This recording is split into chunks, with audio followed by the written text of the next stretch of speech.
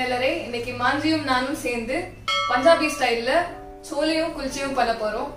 So இன்னைக்கு நம்ம சேனலுக்காக என் doctor வந்து இன்னைக்கு சோலே குல்ச்சை செஞ்சு காட்டுறாங்க. உங்க எல்லாருக்கும் பிடிக்கும்னு நினைக்கிறேன். ஸோ வாங்க இப்போ எப்படி பண்றதுன்னு பார்க்கலாம். 1/4 கிலோ கொண்டக்கடலையை நைட் ஃபுல்லாக ஊற வச்சுட்டு காலையில் கழுவி எடுத்து வச்சுருக்கேன். சனா வேக வைக்கிறதுக்கு இந்த மசாலா ஐட்டம்லாம் ஒரு பொட்டலமாக கட்ட போகிறோம். டீ தூள் எவ்வளோ? ஒரு 2 ஸ்பூன் போட்டுக்கலாம். 2 டீஸ்பூன் டீ தூள். வேறு என்னென்ன போட்டிருக்கேன் இதில்? நம்ம ஒரு பிரியாணி இலை எடுத்திருக்கோம். கொஞ்சோண்டு சினமன், பட்டை, சின்ன ஏலக்காய், பச்சை ஏலக்காய் 3, கருப்பு ஏலக்காய் இருக்கிறது 2 எடுத்திருக்கோம், கிராம்பு 3. ஓகே, இதை இப்போ ஒரு பொட்டலமாக கட்டிக்க போகிறோம்.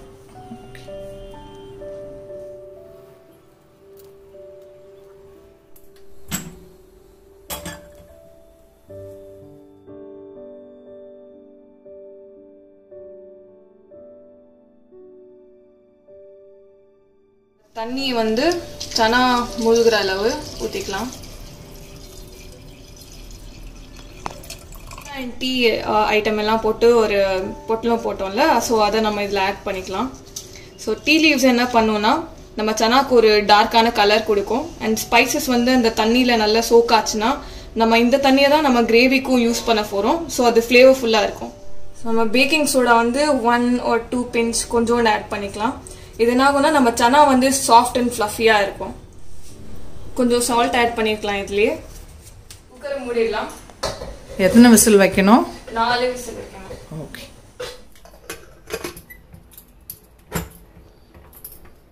எதுக்கு போடுறோம்னா தெரிச்சு எல்லாம் சைடெல்லாம் ஆகாம ஓரளவுக்கு இந்த பேப்பரே சோக் பண்ணிக்கும். அதுக்காக தான் எப்பயுமே குக்கர் வைக்கிறப்ப இந்த மாதிரி டிஷ்யூ வச்சுக்கணும்.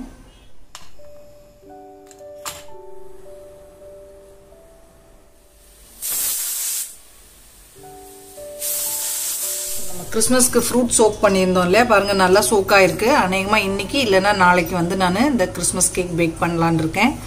இப்போ குல்ச்சாவுக்கு மாவு பிசைஞ்சிக்கலாம். குல்ச்சா எங்க பண்ணுவாங்க, எங்க ஃபேமஸ்? குல்ச்சா வந்து ஸ்டார்ட் பண்ணது வந்து நிசாம்ஸ் அண்ட் முகல். ஷாஜஹான் கிங்கா வந்த டைம்ல அவருக்கு அபிஷியல் பிரேக்ஃபாஸ்ட் பிரேக் டே வந்து குல்ச்சா தானா அப்படின்னு நான் படிச்சேன். நீங்க ஏதாச்சும் பார்த்தா கமெண்ட்ஸ்ல சொல்லுங்க. ஓகே. சோ அப்போ இது வந்து பிரெட் டைப்ல இருக்கும், கொஞ்சம் சாஃப்ட்டா. இந்தியன் ஃபிளாட் பிரெட் ஸ்டஃப் பண்ணுவாங்க ஜெனரலா ஆலு எந்த வெஜிடபிள்ஸ். ஓகே, இன்னைக்கு நம்ம பிளைனா பண்ண போறோம். இல்ல ஸ்டஃப் பண்ணி பண்ண போறோமா? ஆலு ஸ்டஃப். நமக்கு ஈஸ்ட் வேணும். ஏன்னா இது சாஃப்ட்டான ஸ்பஞ்சியான பிரெட் வரணும்னா நம்ம ஈஸ்ட் போட்டுக்கலாம். வாட்டர் வந்து பிளட் டெம்பரேச்சர், அதாவது ஒரு 35 to 38 டிகிரி செல்சியஸ்ல எடுத்துக்கோங்க. வெதுவெதுன்னு இருக்கணும். பட்டா நமக்கு பொறுக்கிற அளவு சூடு. அதுல 1/2 டீஸ்பூன் அளவுக்கு ஈஸ்ட் சேர்த்துக்கலாம். போட்டுடலாமா? ஆக்சுவலாக ஈஸ்ட் சேர்க்காமையும் செய்யலாம். தயிர், வெறும் சோடா, உப்பு, பேக்கிங் சோடாலாம் சேர்த்துட்டு. ஸோ நம்ம வந்து இன்னைக்கு ஈஸ்ட் சேர்த்து செய்ய போகிறோம். ஓகே, இப்போ ஈஸ்ட் சேர்த்தாச்சு. இது கூட சுகர் நம்ம 1 டீஸ்பூன் அளவுக்கு இப்போ சேர்த்துக்கணும். நம்ம ஈஸ்ட் ப்ரூவ் ஆனோம் இல்லையா, அதுக்காக நம்ம இப்போ ஒரு சுகர் 1 டீஸ்பூன். ஆமாம். ஓகே, இது இப்போ ஒரு 10 நிமிஷம் அப்படியே இருக்கட்டும். ப்ரூவ் ஆனதுக்கப்புறம் நம்ம பாக்கி இன்க்ரீடியன்ட் சேர்த்துக்கலாம். 3 உருளைக்கிழங்க கழுவிட்டு குக்கரில் போட்டிருக்கேன். இது வந்து நம்ம குல்ச்சாக்கு ஒரு ஸ்டஃபிங் பண்ண போகிறோம். உருளைக்கிழங்கு வச்சுட்டு அதுக்கு இந்த உருளைக்கிழங்க வேக வச்சுக்கலாம். இப்போது ஈஸ்ட் நமக்கு நல்லா ப்ரூவ் ஆயிடுச்சு. இது கூட நம்ம சால்ட் ஆட் பண்ணிக்கலாம். ஓகே, சால்ட் கொஞ்சமாக சேர்த்தாச்சு. ஒரு 1/4 கப் கர்ட் ஆட் பண்ணிக்கலாம். 1/4 கப் அளவுக்கு தயிர் சேர்த்துக்கிறோம். நல்லா மிக்ஸ் பண்ணிக்கலாம். எவ்வளோ சேர்த்துக்க போகிறோம்? நம்ம வந்து 2.5 கப்ஸ் நல்லா ஃபுல்லாக எடுக்கணும் கப்பில்.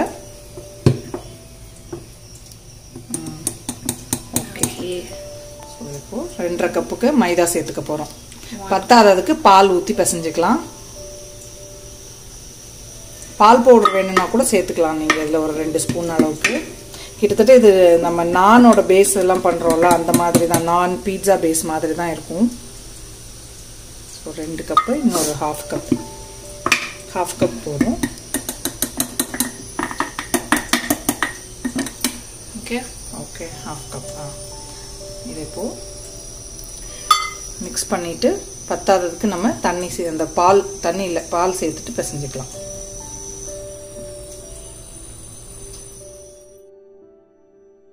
பிசைஞ்சுக்கலாம். அதுக்கப்புறம் தேவைப்பட்டுச்சுன்னா கொஞ்சம் மில்க் ஆட் பண்ணி கன்சிஸ்டன்சி கரெக்ட் ஆகிறதுக்கு மிக்ஸ் பண்ணிக்கலாம்.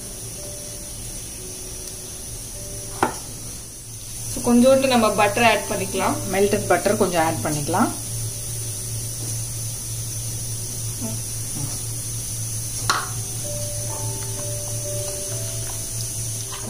நமக்கு கொஞ்சம் கன்சிஸ்டன்சி இன்னும் சாஃப்ட் ஆகணும். ஸோ அதனால நம்ம மில்க் ஆட் பண்ணிக்கலாம்.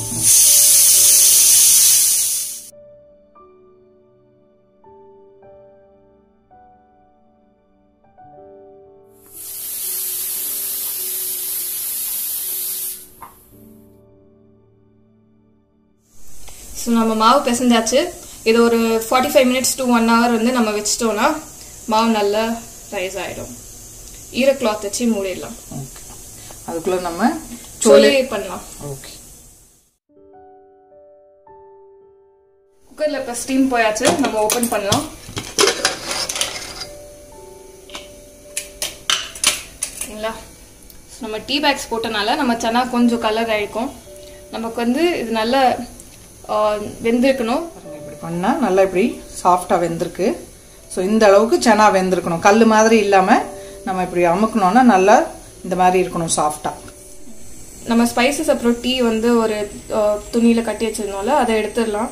நம்ம இது ஏன் பண்ணோம்னா, சில பேருக்கு ஸ்பைசஸ் கிரேவில வந்து நம்ம சாப்பிட்றப்போ பீசஸ் வந்துச்சுன்னா பிடிக்காது. ஸோ இப்போ பண்றப்ப நமக்கு ஃப்ளேவர் எல்லாமே ரீட்டைன் ஆகும். அண்ட் இந்த ஸ்பைஸோட பார்ட்டிகல்ஸ் எதுவுமே இருக்காது. ஸோ இப்போ இதை தூக்கி போட்டுடலாம் இல்லையா? ஆமா.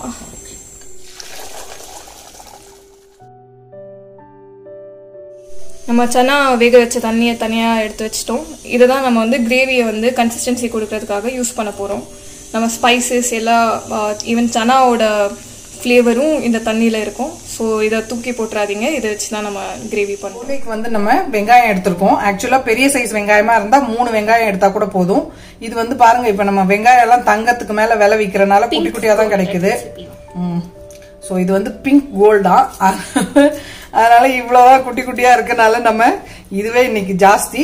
ஸோ இன்னைக்கு நம்ம இத்தனை வெங்காயம் எடுத்திருக்கோம். வெங்காயம் இந்த மாதிரி பொடியா கட் பண்ணியாச்சு. தக்காளி வந்து ஒரு 3 தக்காளி எடுத்திருக்கோம். அதையும் வந்து இந்த மாதிரி சாப்பர்ல வச்சு சாப் பண்ணிருக்கோம். பேஸ்டா அரைக்கணும்னாலும் மிக்சியில அரைச்சிக்கலாம். இல்லைன்னா நம்ம கேரட் துருவோம் இல்லையா, அதுல துருவினாலும் இந்த மாதிரி டெக்ஸ்சர் கிடைக்கும். நமக்கு வந்து கொஞ்சம் ஒரு வாயில கடிபடுற மாதிரி டெக்ஸ்சர் இருந்ததுன்னா நல்லா இருக்கும். இல்ல பேஸ்டா வேணும்னா பேஸ்டா அரைச்சுக்கோங்க.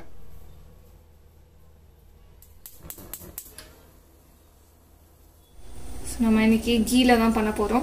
நெய்ல 2 ஸ்பூன் போட்டுக்கலாம். இப்போ தேவைப்பட்டா ஆட் பண்ணிக்கலாம். அப்புறமா 2 டேபிள் ஸ்பூன் அளவுக்கு நெய் சேர்த்திருக்கோம். ஃப்ளேவர் வேணும்னா நம்ம கொஞ்சோண்டு கடுகு எண்ணெய் ஊற்றிக்கலாம். சில பேருக்கு கடுகு எண்ணெயோட ஸ்மெல் பிடிக்காது, அது டேஸ்ட்டும் பிடிக்காம இருக்கலாம். அப்படி இருக்கவங்க நார்மல் கடல் எண்ணெய் இல்லை வெஜிடபிள் ஆயில் யூஸ் பண்ணிக்கலாம். கடுகு எண்ணெய் எப்பயுமே யூஸ் பண்ணோம் அப்படின்னா அவங்க வந்து புகை வர்ற அளவுக்கு காய்ச்சிடுவாங்க. அப்போ அதில் இருக்க அந்த ஸ்மெல் போயிடும். அதனால எப்பயுமே நார்த் இந்தியன் சமைக்கிறப்ப பார்த்தீங்கன்னா புகையை விட்டுருவாங்க அந்த எண்ணெயை. ஃபர்ஸ்ட் நம்ம சாப் பண்ணி வச்சிருந்த ஆனியன் ஆட் பண்ணிக்கலாம். எண்ணெயும் நெய்யும் நல்லா சூடாயிருச்சு. வெங்காயம் சேர்த்தாச்சு கூட.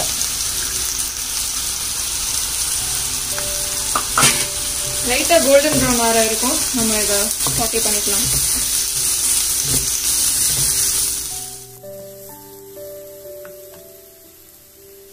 ஜிஞ்சர் கார்லிக் பேஸ்ட் கொஞ்சம் ஆட் பண்ணலாம். ஒரு டேபிள் ஸ்பூன் அளவுக்கு ஜிஞ்சர் கார்லிக் பேஸ்ட் சேர்த்துக்கலாம்.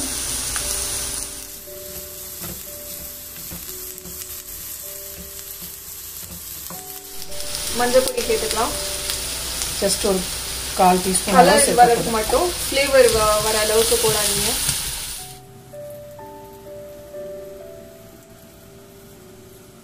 மசாலா சேர்க்க போகிறோம். அதனால் அடுப்பை நான் நல்லா சிம்மில் வச்சுருக்கேன்.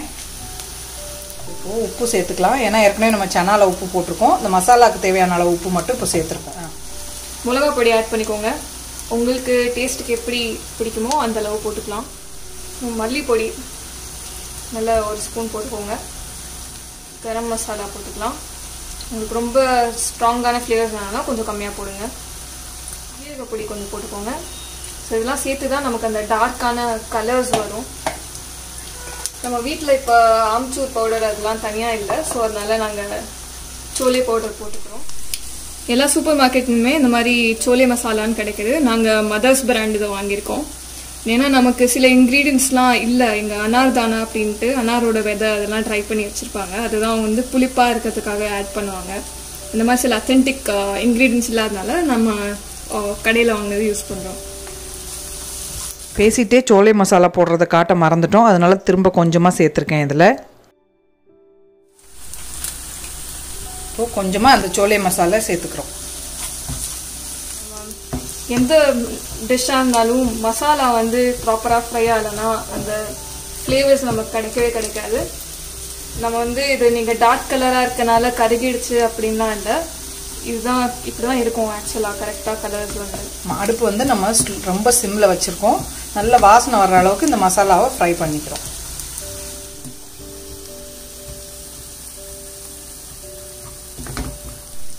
நம்ம மசாலா ஃப்ரை பண்ணுறப்பே நம்ம சோலையில் தண்ணி எடுத்தோம் இல்லையா, அதை ஆட் பண்ணிக்கலாம் கொஞ்சம்.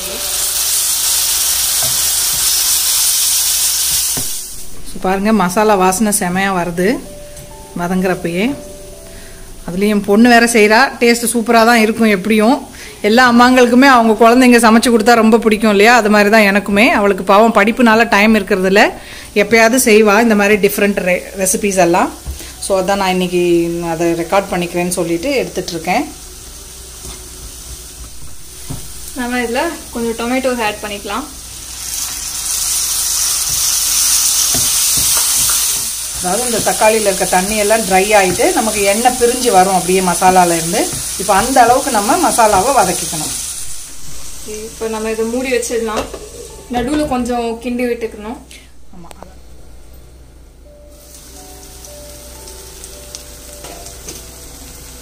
பாருங்கள் எண்ணெய்லாம் நல்லா பிரிஞ்சு வந்திருக்கு. நம்ம ஊற்றின நெய் எண்ணெய் மசாலா நமக்கு சூப்பராக ரெடி ஆகிருக்கு. இப்போது வேக வச்ச சனா வந்து ஆட் பண்ணிக்கலாம். சனா சேர்த்துட்டு நல்லா மிக்ஸ் பண்ணி விட்டுக்கலாம்.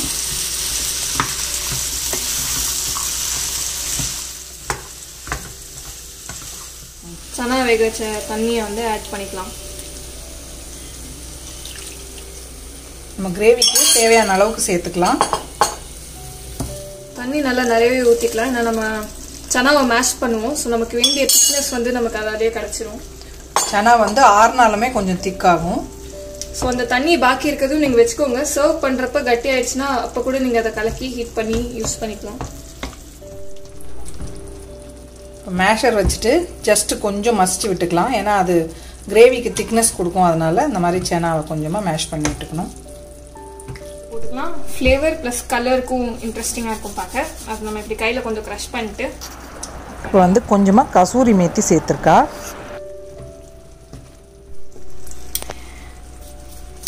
கொத்தமல்லியை கத்திரியாலையும் கட் பண்ணலாம். ஆனால் சிசரால் வெட்டுற ஒரு சாட்டிஸ்ஃபேக்ஷன் வராதுல்ல.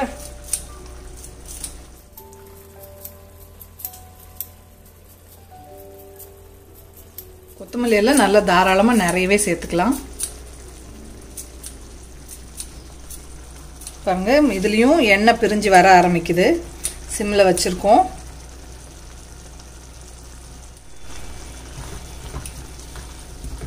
இன்னும் சோலை ரெடி ஆயிடுச்சா? ரெடி ஆயிடுச்சு. வாசனை கம கமன்னு வருது. நமக்கு இன்னும் குளிச்சாவே ரெடி ஆகல. எனக்கு அதுக்குள்ளே பசிக்க ஆரம்பிச்சிருச்சு.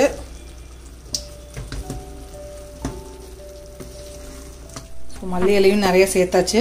சிம்மில் வச்சுருக்கேன். கொஞ்சம் நல்லா எண்ணெயெல்லாம் பிரிஞ்சு வந்ததும் ஸ்டவ் ஆஃப் பண்ணிட வேண்டியது தான்.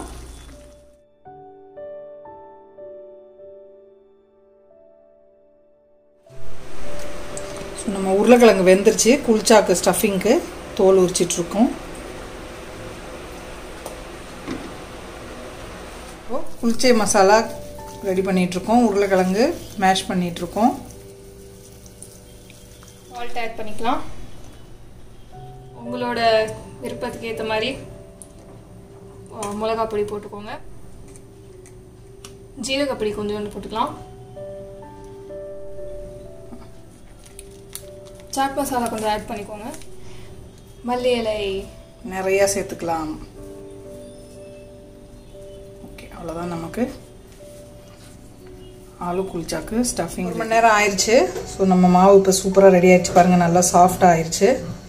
நமக்கு ஸ்டஃபிங்க்கு ஆலும் ரெடி. நம்ம வேலை முடிச்சதும் கிச்சன் எவ்வளோ மெஸ்ஸியாக இருக்குன்னு. ஸோ நம்ம இப்போது குல்ச்சா ரெடி பண்ணிக்கலாம். சோலை பண்ணுற வேலை என் பொண்ணுக்கு. ஸோ அவள் வந்து ரெடி பண்ணி வச்சுட்டா. இப்போ வந்து நம்ம குல்ச்சா எப்படி பண்ணுறதுன்னு பார்க்கலாம். நல்லா எண்ணெய் தேய்ச்சிருக்கேன். ட்ரை மாவெல்லாம் யூஸ் பண்ணாமல் நம்ம எண்ணெய் தேய்ச்சிட்டு அதை ரெடி பண்ணிக்கலாம் இப்போது. ஸோ தேவையான அளவு மாவு எடுத்துக்கிறேன். மாவு பாருங்கள் நல்லா டபுள் ஆயிருக்கு சைஸில். ஸோ நல்லா புசு புசுன்னு இருக்குது. இந்த மாதிரி நல்லா ஒரு பெரிய எலுமிச்சம்பழம் அளவுக்கு மாவு எடுத்திருக்கேன். இப்போ இது ஒரு கிண்ண மாதிரி செஞ்சுட்டு இதுக்குள்ளே நம்ம உருளைக்கிழங்கு ஸ்டஃப் பண்ணிக்கலாம்.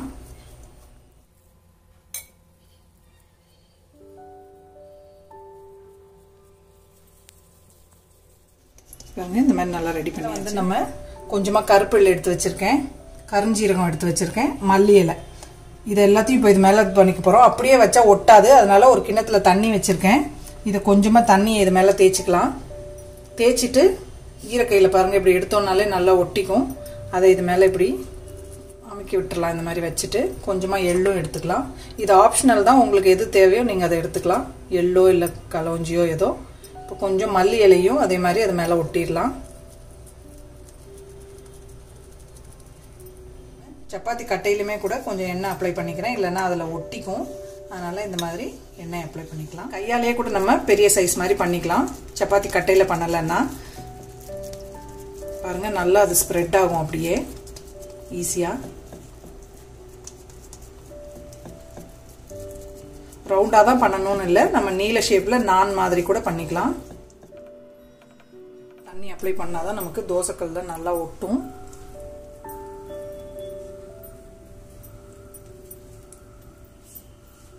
இப்போ சூடான கல்லில் போட்டுடலாம். இதை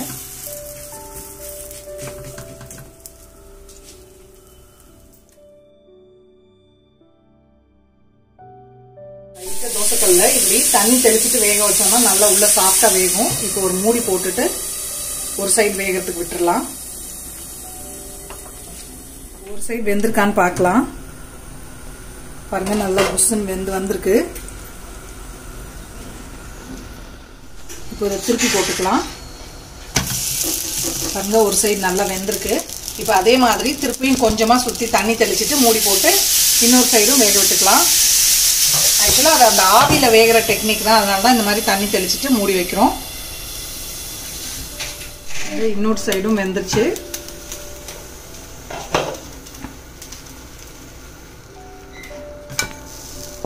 பாருங்க சூப்பராக குளிச்சா வெந்திருக்கு. நம்ம ரெஸ்டாரண்ட் ஸ்டைல் வேணும் அப்படின்னா இதை டைரெக்டாக ஸ்டவ்வில் ஒரு நிமிஷம் காட்டிட்டு எடுத்தோம்னா கொஞ்சம் மேலே நல்லா அப்படி ப்ரௌன் ப்ரௌனாக வரும். குளிச்சாவை நம்ம இப்படி ஸ்டவ்வில் நேராகவே ஒரு தடவை போட்டுடலாம். டைரெக்டாக ஃப்ளேமில் இப்படி வேக வச்சிட்டோம்னா நல்லாயிருக்கும் மேலே. இப்போ இது மேலே பட்டர் தடவிடலாம். தாராளமாகவே பட்டர் தடவிக்கலாம்.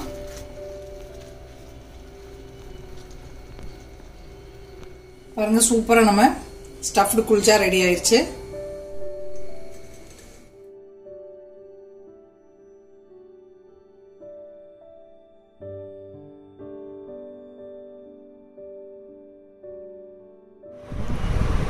சுமாஞ்சி சொல்லுங்க எப்படி இருக்கு நம்ம சோலே?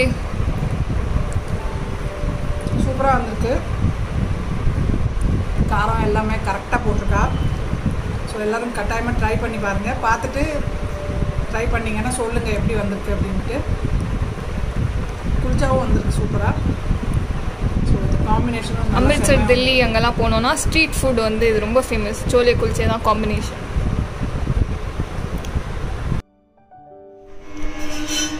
நம்மளோட சூப்பரான குல்ச்சா அண்ட் சோலே ரெடி ஆயிடுச்சு. பிடிச்சிருந்தா இந்த சேனலுக்கு லைக் பண்ணுங்கள், ஷேர் பண்ணுங்கள், சப்ஸ்கிரைப் பண்ணுங்கள்.